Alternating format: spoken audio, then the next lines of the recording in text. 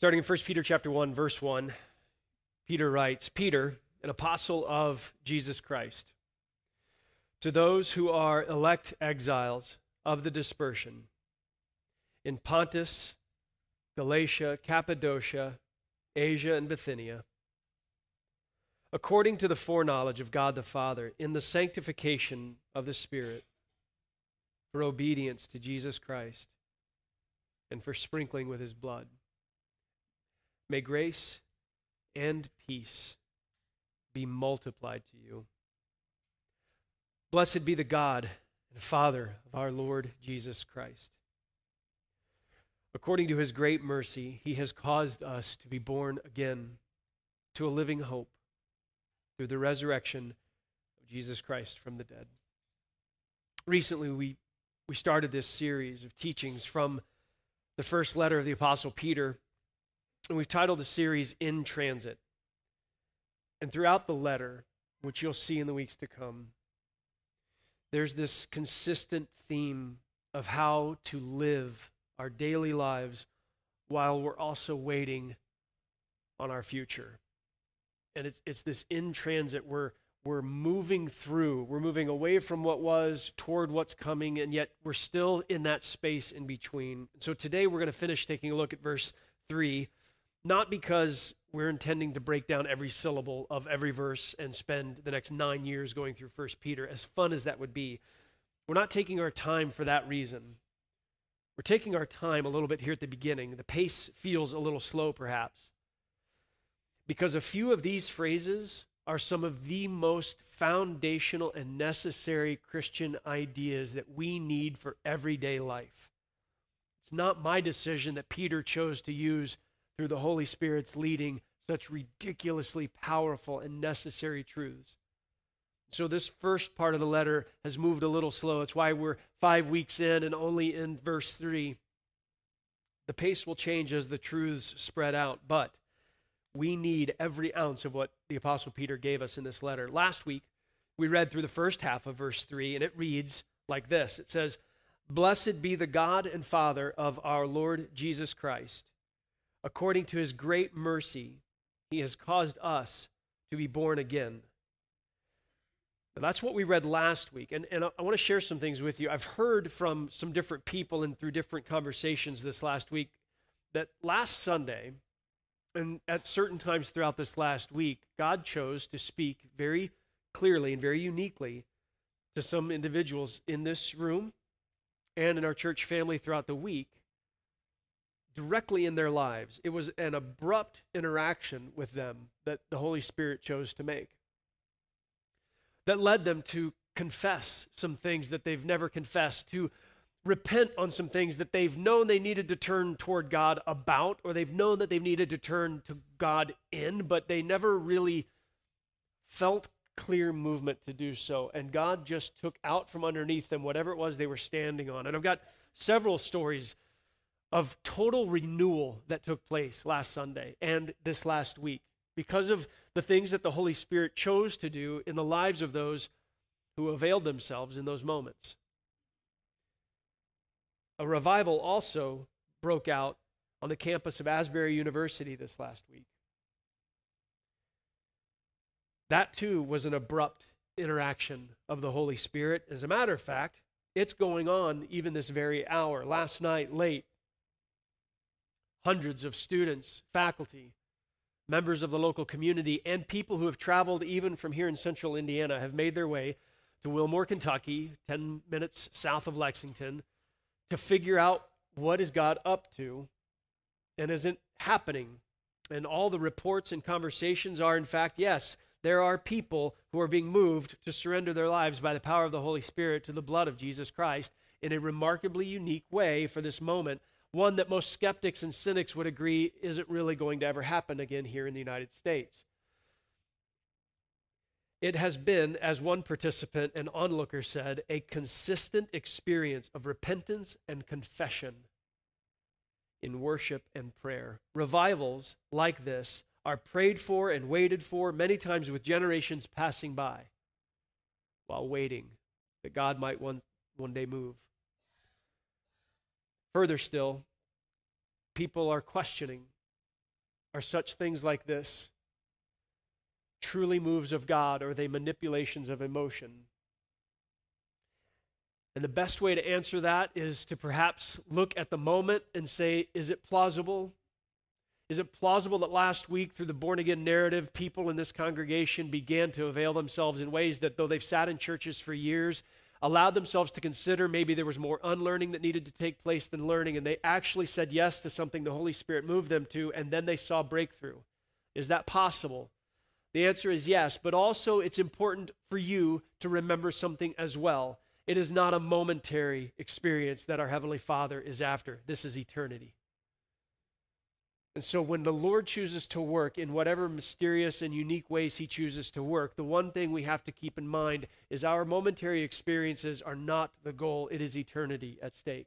It is eternity the Lord is at work for. It is our souls that the Lord is desiring to save, not our memories. He is redeeming everything. And so whether it's in this moment here at our church family gathering, or it is Asbury, Kentucky, or it is anywhere else across the globe, the key thing to recall is this. George Whitefield was once asked, following a remarkable revival preaching event where hundreds upon hundreds upon hundreds of people came forward at the end, wanting to surrender their lives to Jesus and respond to the gospel. Someone asked him after the event, that was an incredible experience tonight. How many people do you think got saved tonight? George Whitefield wisely answered, we will see in 6 months. The Lord is moving. There is zero question. The question is, and we asked this last week, what's happening in you? What is God doing to you? Are things actually breaking open in you? Is peace dwelling? Is hope dwelling? Are you finding security in the grace of God alone, not the confidence of your theology or the history of your church attendance, but in the blood of Jesus alone? Are you standing strong, repenting daily, recognizing things in your life are not yet as they ought to be, and seeing the good news of Jesus as a better answer than the future you fought for without him? Is he coming into your heart and life? And is he bringing you joy, real joy? As with all revivals, a time will most likely follow where the lives will begin to go forward. And during this time, patiently move on into the days and years ahead. Even from Pentecost in Jerusalem all the way until now, we are all in and out of the renewing moments where Jesus arrests our attention. And in faith, we are graced with the indwelling Holy Spirit. Though the revival event may end, the revival work will not. Today, as we look at verse 3, I'm going to ask that you try to see what revival actually brings to your heart. Your heart. There are two big questions I want to sort of ask throughout this morning. The first big question is, what does God give us for this life? What does God give us for this life? We're still here.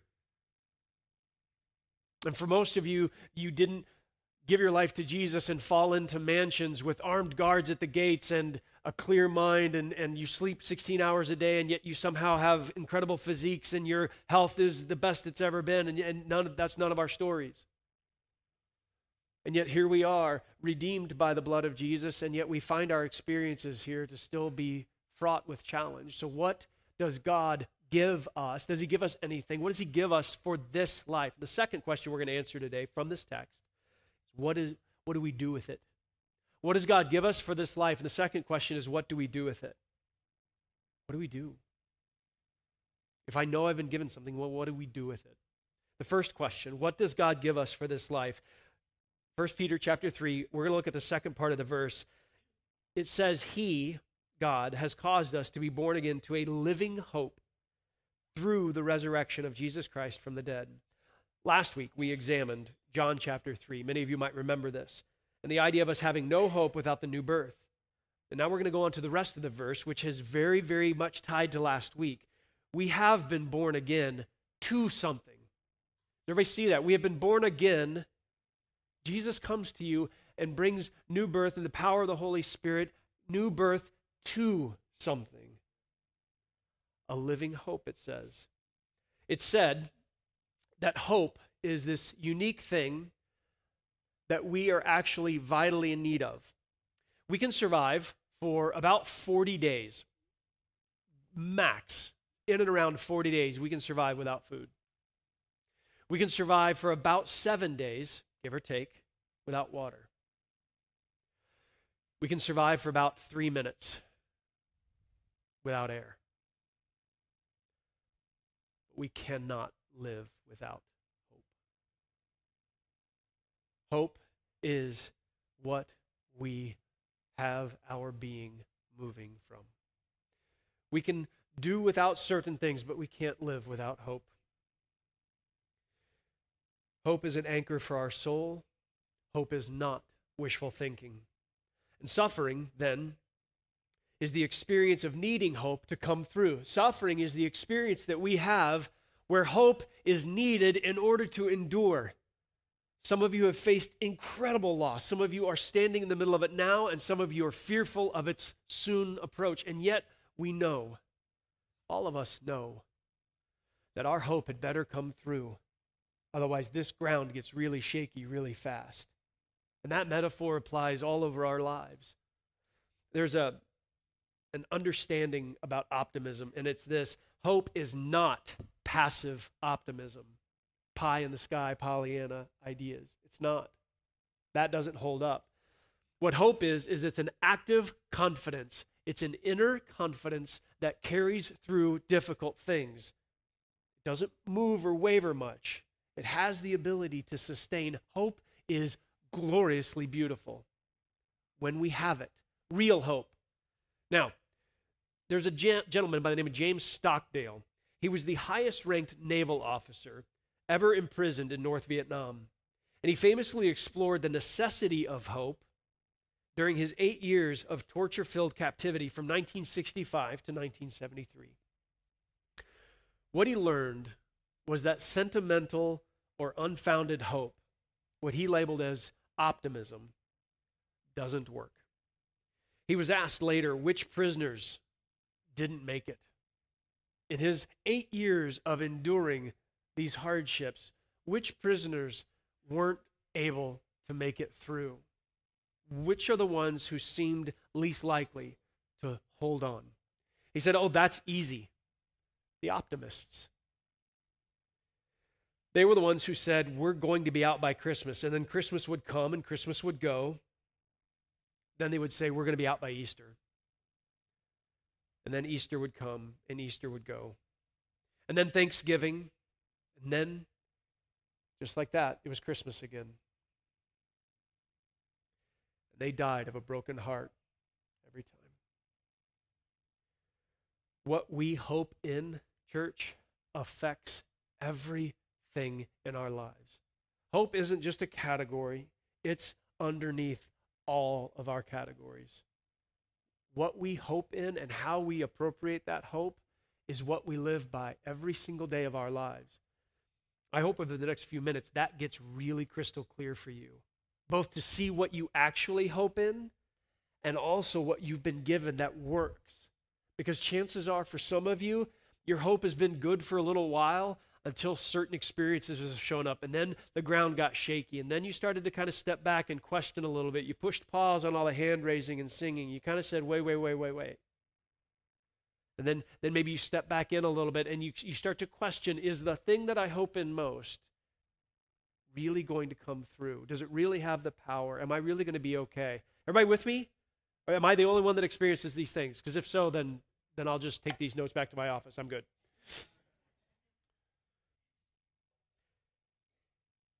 I want you to see how much hope really does matter.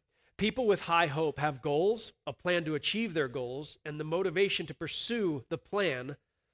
Academic research confirms that higher hope individuals have greater satisfaction with their life, better coping skills, a buffer for anxiety, and a greater sense of meaningful experiences in their life. A gentleman by the name of Viktor Frankl wrote a book titled Man's Search for Meaning. He was a survivor of the Holocaust concentration camps. In the book, he noted that the character of individuals who lacked godly hope turned ugly and awful as soon as the pressure was turned up in their life. Many of you experience this. And a lot of times when we see somebody give their life to Jesus, one of the soon things that we'll do afterwards is we'll kind of increase our conversational, relational equity with them, is because what we know is the more you step out in faith, it seems like the enemy starts to perk up and comes after you a little bit. And one of the things you see in your Christian life is every time God calls you to trust him more, to give some sort of new phrase of obedience to your heart, the enemy sort of rises up out of nowhere and just kind of clouds all of your confidence, and then all of a sudden you're fearful. What he wants you to do is he wants you to retreat. And he wants you to just step away from that whole follow the Lord thing, and he wants you to just go back to your normal, complacent, lazy, suburban life that we got, right? That's what he's after. Yeah, you can say you have faith all day, just don't demonstrate it. Don't live by it. Don't stand on it. Don't execute it. Talk it, yes. You can even have gatherings, fill the rooms, sing the songs, turn the lights on. Look for new parking, pave that parking, have a great time, just don't live by it. So we find spaces that are safe enough to talk about it, but avoid the spaces that desire us to walk in it. And what Peter gives to the exiles is there's no such thing. What we have here, there's no such thing. Speaking of these things will only move us away from him, not into him. So Viktor Frankl noticed that people's character, who they are, when the pressure turned up, they suffered immeasurably. But those who had godly hope, real hope in God, persevered in ways that cannot be measured. It was unfathomable to him. The word's harder than I thought. Anyway, Viktor Frankl wrote in his book, he said, the foundation of your character is not your personality type. The foundation of your character is your hope. I want to say that again. The foundation of your character, how you show up when nobody's looking, the foundation of your character is found in your hope. Who you are comes from what you hope in, more than you can imagine. So this statement sets up a good question. If the foundation of your character is your hope, then Church at Maine, everybody look at me. What is the actual operating hope that you live in? What is the actual foundation of your hope? At the beginning of last year, beginning of 2022, 84% of surveyed American adults stated that they were either extremely or at least very worried about the immediate future. Hope was very difficult for 84% of surveyed adults. In a Pew Research poll, most participants agreed that they find their only sense of meaning in this life and their only hold for hope from things like family, career, and friendships. All of these bring a possible heightened sense of security and stability to these people's lives. It adds stability to their daily experiences. So here's the problem with that, though. The problem is that all of us know that every single one of those things that we hope in, they don't confront our greatest fear and our greatest concern in this life. They don't even touch it. That's great that I can be surrounded with a good career, friends, and family. I'm still going to die. Why do I have to die? Why do we have to go through this suffering this way? Phil Robertson, I don't know if you guys are familiar with Duck Dynasty or not. Oh, we're going to have church now. If I grow this out, folks, are you going to love me? Like, where's that going? No. That's a no. Bro, I got a marriage to hold up. You're not the only vote. Phil Robertson of Duck Dynasty once said in an interview while sharing his testimony that all of these moral transformations that were taking place by following Jesus, they are in fact life-changing. But at the end of the day, none of those moral transformations by themselves can do anything about the fact that he's still going to end up in a 6-foot hole in the ground. And that there's nothing that can be, and if there's nothing that can be done about that, then maybe moral transformation isn't worth it in the end. You see, something has to deal with the real reality of our eternal fate and our experiences here in this life. The reason exile is so difficult is because we all truly treasure our lives. We love our lives and we fight for the vitality we find in our lives, don't we? It's why we gravitate so rapidly to comfort, and it's why we hold on so tightly to things that we know don't matter that much. But oh, they make things here so much better, at least better than they were before, when these things weren't in our hands so tightly. Everybody with me?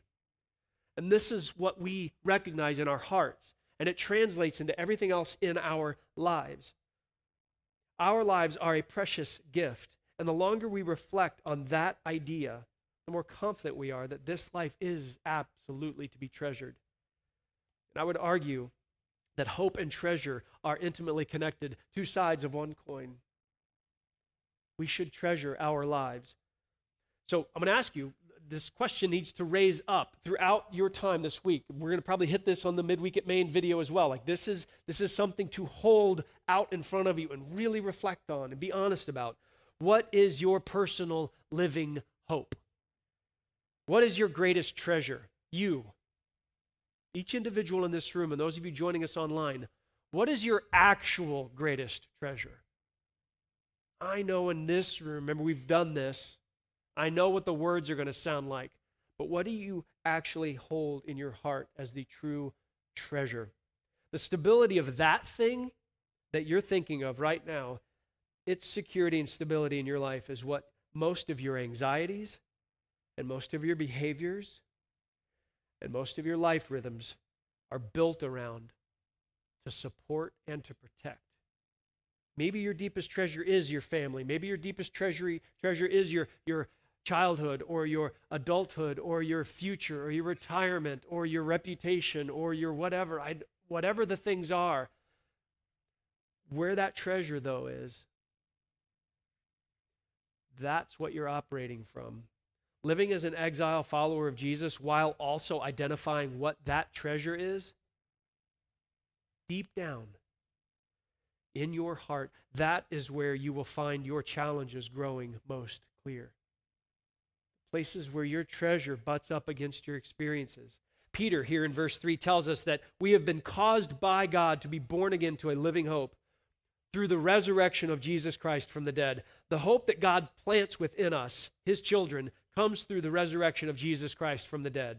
What our scriptures teach is that the hope for the Christian centers on the resurrection of Jesus Christ. This concept is not only for Easter Sunday sermons. Surprise. The whole thing falls apart if the resurrection didn't happen. The reason Peter can encourage these churches by reminding them of the living hope that's been placed within them is because hope is in fact living right now.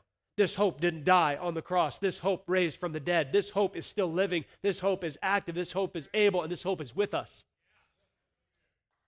And if we live from that space, now all of a sudden the other things that tempt us and bother us don't actually have power.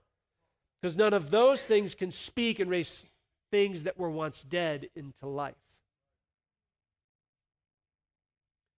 How? How? We fear suffering, death, and our futures. We do. We fear it. We may not say it, but when the news comes, the diagnosis comes for our beloved. I've got a friend right now who I'm not sure how much longer he's going to be around. He's not a part of our church family, but he's somebody I've known for a long time. He's kind of giving up. He is older. He's been through a lot. He doesn't have the hope to sustain him to carry through whatever's in front of him. He's losing hope because the reality is that he was living for most of his life on a hope that was never going to get him the results he was looking for. And that reality setting in this late in life is absolutely demolishing his joy. He's lost all hope. Why? Because all the hope he had was dead hope. It wasn't living hope. And the wrestling with this man and the wrestling with each one of us is that we get off of the things that are poisoning us and stand firm on the things that bring life. There is no hope outside of the resurrection. Suffering occurs when our experiences lead to a lack of shalom. Life as it should be, most. So the resurrection of Jesus Christ goes well beyond a sermon outline for Easter Sunday. The resurrection of Jesus Christ explodes the empty hopes that we normally rely on because it happened to inaugurate and activate the presence of the kingdom of God, visibly overcoming death permanently. So what has God given us for this life? He has given us a living hope through the resurrection of Jesus Christ from the dead. So next question then is, what do we do with it? What has God given for us in this life? A living hope through the resurrection of Jesus Christ. But what do we do with it? One of Jesus' most powerful parables is also one of his shortest. In our scripture, it's just one verse, but it's the center of how you're going to go forward as an exile. If you want to turn there, you can, but again, it's one verse. I'm going to have it up on the screen. I'm going to read it here. It's Matthew chapter 13, verse 44. The kingdom of heaven is like treasure hidden in a field, which a man found and covered up. Then, in his joy, he goes and sells all that he has and buys that field. One of the most profound parables that Jesus ever teaches, it's literally this short, though. And the reason it's so profound, and I want you to think with me for a minute. Just think about this. What do you think this guy was thinking about that morning when he got up for breakfast? I can't wait to go out and just rummage through somebody's field, find something, and then sell our house right out from underneath my wife and kids. They're like, honey, I bought this pile of dirt. We don't even know what the man owned, but we know that whatever he owned, he didn't seem that bent out of shape to get rid of. What do you think was going through his mind that morning? Do you think this guy was actively running around treasure hunting? No, he wasn't.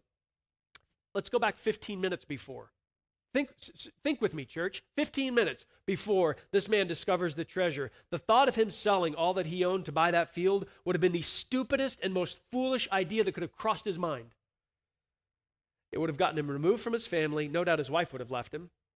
His kids would have laughed at him. His boss would have fired him. The society around him would have completely ostracized him. This guy would now move from normal property owner, farmer guy, or whatever it was he did, to village idiot, like that.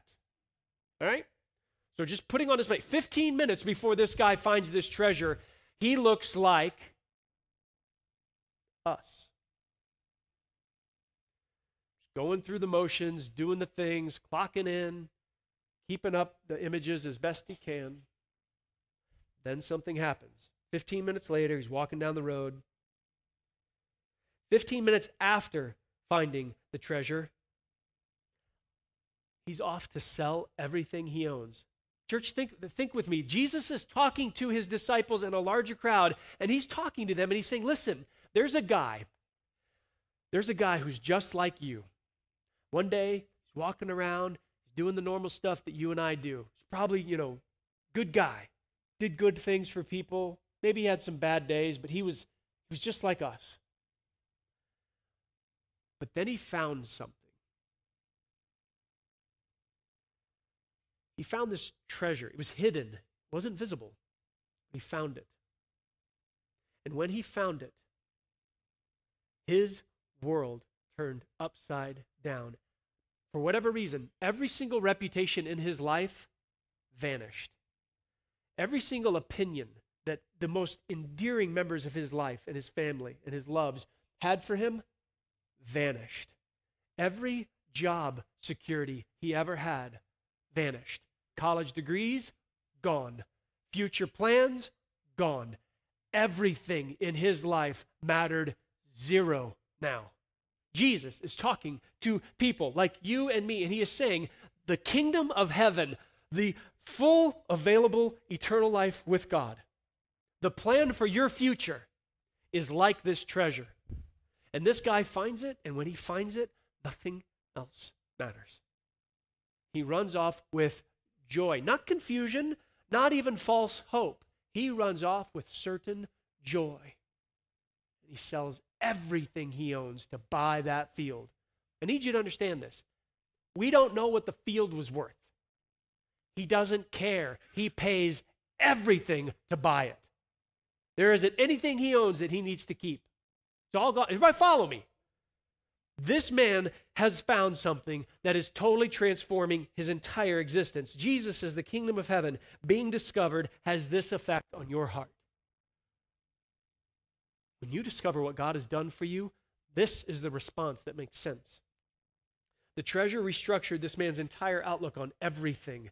His marriage, his job, his plans, all changed, altered immediately because of this treasure. By following this. Because if we go to church on Sundays, we have nice little warm fuzzy experiences, and we don't understand that God is not telling us we ought to sell. He's confused at why we haven't already jumped at the chance to. He's looking at us and he's like, what do you still need to hold on here that you believe is even remarkably going to comfort you the way that I am?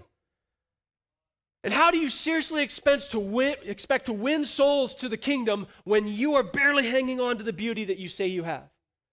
This is huge. Jesus is telling his followers, look, it doesn't make sense to keep some stuff behind. It doesn't make sense to even look at anything you have. This is everything. And when you treat it like just a thing, you'll have nothing. And that's his point. He's reiterating to this church, you don't have a living hope if you don't recognize this resurrection is enormous. There is nothing in all of creation that can counter what God has done in Jesus Christ. Nothing. Our lives here don't produce that. And you look around and you know that's already true. He did this with joy. The treasure you treasure is the hope from which you actually live. Do you believe that God raised Jesus from the dead? And do you believe that you're next?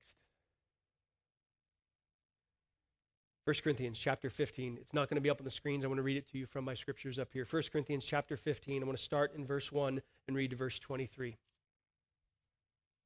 The Apostle Paul writes this church that he's been back and forth with. He says, I would remind you, brothers and sisters, of the gospel, the good news I preached to you, which you received, in which you stand, and by which you are being saved.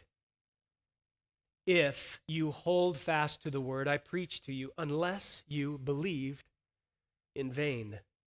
For I delivered to you as of first importance what I also received, that Christ died for our sins, in accordance with the scriptures, that he was buried, that he was raised on the third day, in accordance with the scriptures, and that he appeared to Cephas, then to the 12, then he appeared to more than 500 brothers at one time, most of whom are still alive, though some have fallen asleep. Then he appeared to James, then to all the apostles. Last of all, as to one untimely born, he appeared also to me. For I am the least of the apostles, unworthy to be called an apostle, because I persecuted the church of God. But by the grace of God, I am what I am, and his grace toward me was not in vain. On the contrary, I worked harder than any of them, though it was not I, but the grace of God that is with me. Whether then it was I or they, so we preach, and so you believed. Now, if Christ is proclaimed as raised from the dead, how can some of you say that there is no resurrection of the dead? But if there is no resurrection of the dead, then not Christ has even been raised from the dead. And if Christ has not been raised, then our preaching is in vain, and your faith is in vain. We are even found to be misrepresenting God, because we testified about God that he raised Jesus Christ, whom he did not raise, if it's true that the dead are not raised. For if the dead are not raised, not even Christ has been raised. And if Christ has not been raised, then your faith is futile, and you are still in your sins. Then those also who have fallen asleep in Christ, they've perished. If in Christ we have hope in this life only, we are of all people most to be pitied. This is what Phil Robertson was talking about. If we have Jesus for this only, and all we do is have gatherings and change maybe the way we dress and talk a little bit and give something for, some concerts to have and some musicians to do and some people to stand in doorways and greet you and have awkward introverted, extroverted exchanges. If that's our ceiling, then we are idiots and we are the most to be pitied. If this is all we've got, this isn't enough. Then Paul's in a complete agreement. If Jesus Christ wasn't raised from the dead, y'all look dumb.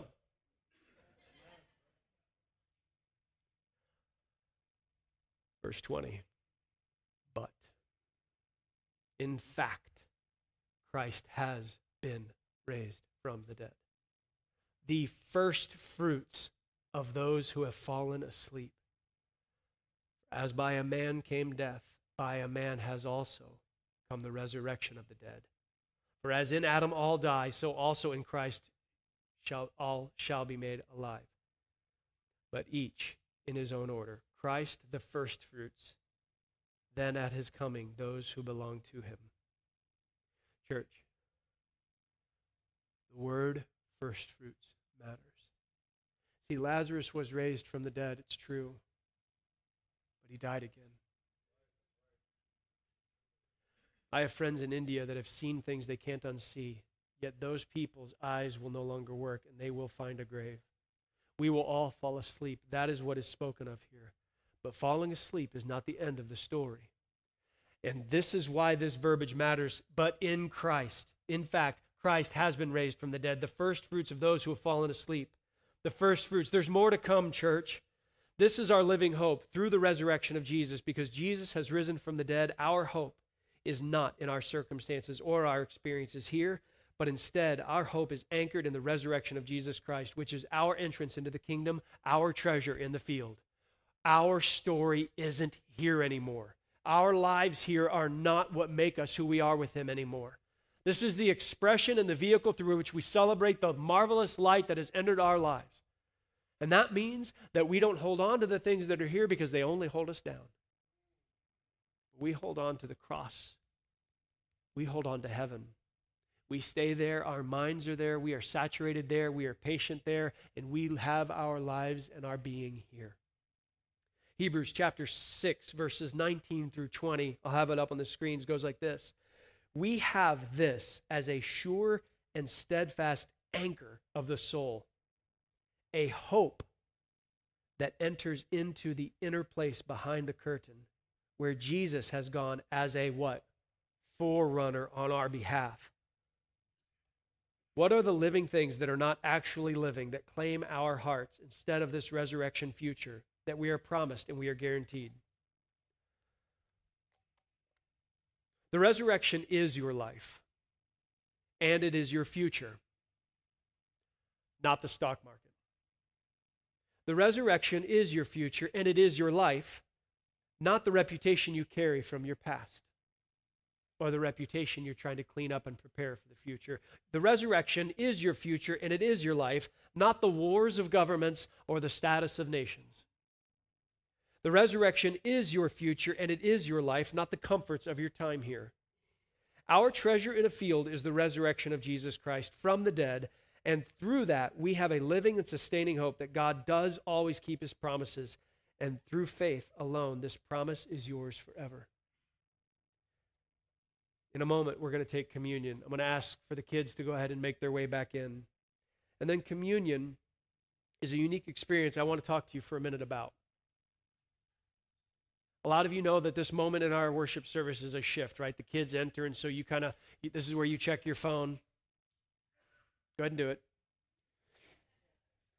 This is where you try to decide how long is the rest of this going to go. Are they going to sing a little more? Yeah, we might.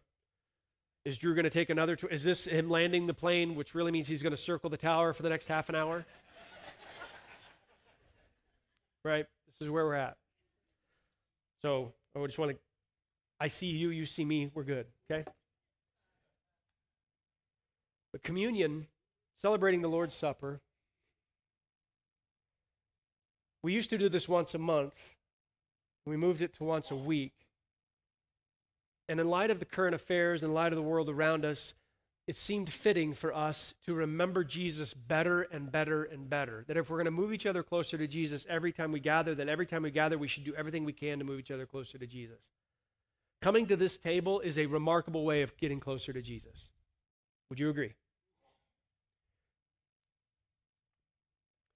On the night that Jesus was betrayed by Judas, and I would argue betrayed by all, he gathered with his disciples to celebrate something. Do you know what it was? Ed, thank you. The Passover feast. Jesus gathered with his disciples to celebrate the Passover feast. Now, I'm going to ask, if you've been thinking about how does the resurrection work, how do I face this really bad news in my life? How do I face the fact that I'm stubborn to grow and slow to move and slow to trust? How do I face the fact that whatever my past says about me still seems to mean too much to me? If you're still wrestling with how, then I want you to hear this. Back in Egypt, the Passover feast, God's people were told to take a spotless lamb and sacrifice it. They were told to take a spotless lamb and sacrifice that lamb, to cook and to eat its meat, and to take its blood and place the blood on the lintel of the door. Everybody know the story? So the goal was to take the blood and put it on the lintel of the door, to gather inside the home, to eat this meat specifically, this spotless lamb that they had sacrificed. And then by doing that, the angel of death would pass over their home, sparing them from losing their firstborn. Now, I want you to imagine something with me for a second, church. Okay? I still have everybody's attention? I want you to imagine something with me for a moment, okay? I want you to imagine that there are two different families in Egypt that night. Okay? Everybody picture this? Two different families. Let's say they're neighbors on the same block in Egypt.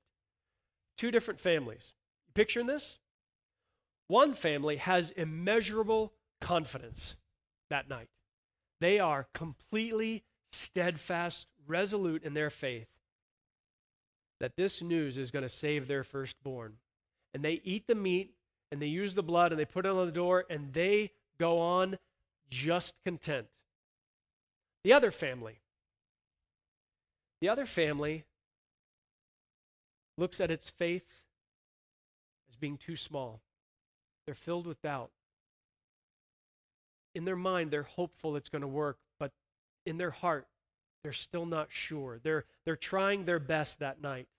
So they eat the meat and they put the blood on the door, but in their hearts, they're still like, I'm not sure. I believe God loves us. It's been 430 years. I believe God wants to rescue us. I believe, but I'm still wrestling. So you got two families, one that is completely yes and amen, God's going to come through, this is the way, blood on the doorpost, no problem. You've got another family that's doing the same things, they're putting their faith in the same place, it's just their faith feels a little less. Anybody with me? Let me ask you a question then. Between those two families, everybody hear this, between these two families, I want you to compare them side by side.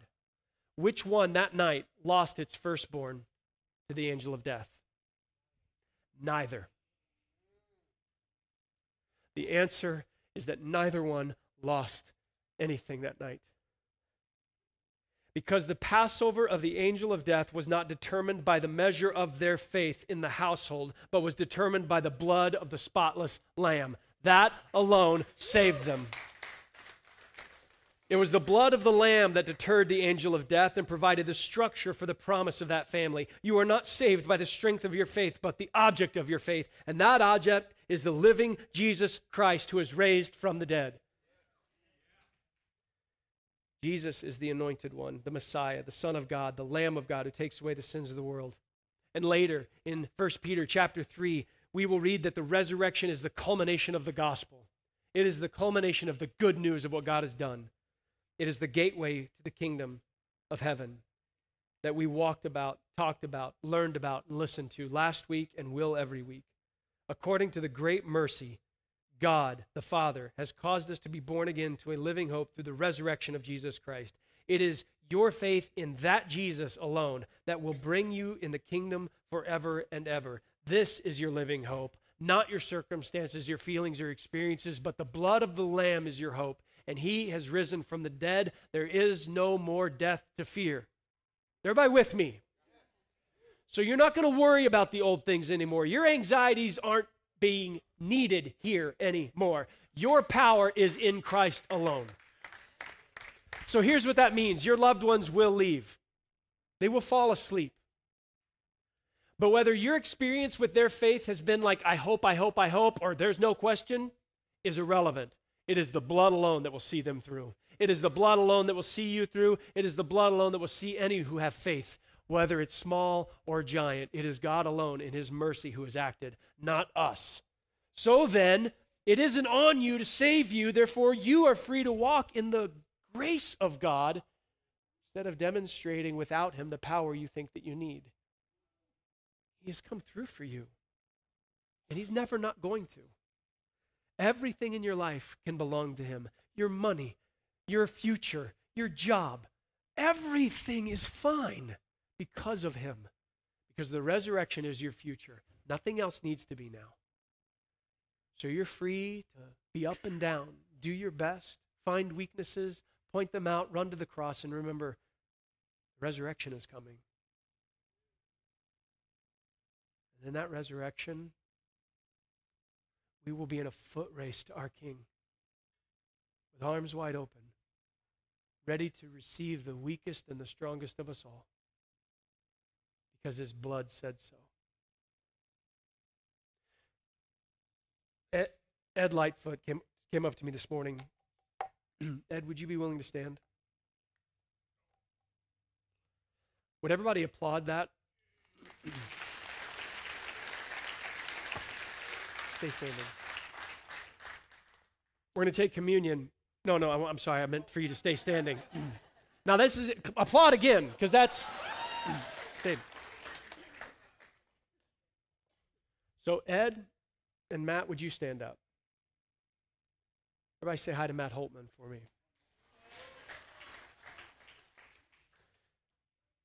Matt's going through a really tough time, and we're going to pray for him right now. Matt's father is getting ready to walk this out. Yes?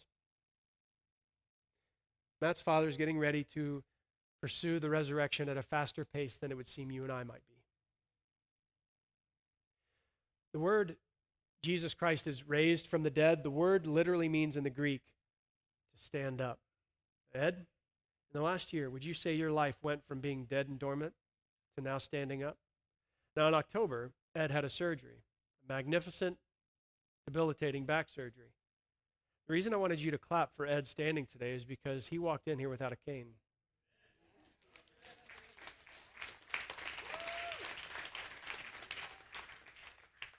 Because he's raised now. So here's what I want you to do, church at Maine. We're going to pray for Matt and his family because Matt's home from Iraq to gently say goodbye to his father. And then he's going to go back to Iraq and finish his work while God continues to finish his. Ed came in here without a cane. I'm going to ask you to leave here without yours. I'm going to ask you, as the deacons come forward and our worship team makes their way up here in a few moments, after we take the Lord's table together, I want you to look like Ed. You've been through a lot. It's torn you apart. You have failed in countless ways. Ed has fallen. Ed has exhausted his resources, otherwise known as Cindy, around him. And yet, by the grace of God, here you stand.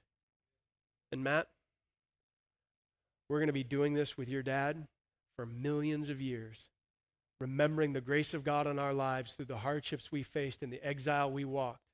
Whether we look like Ed, or we look like you, it is Christ alone who will come through.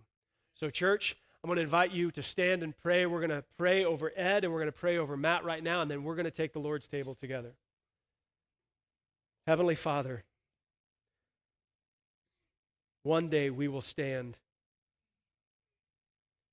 out of the grave, be resurrected fully and finally in glorified bodies, because your future is a new heaven and a new earth, for this will pass away.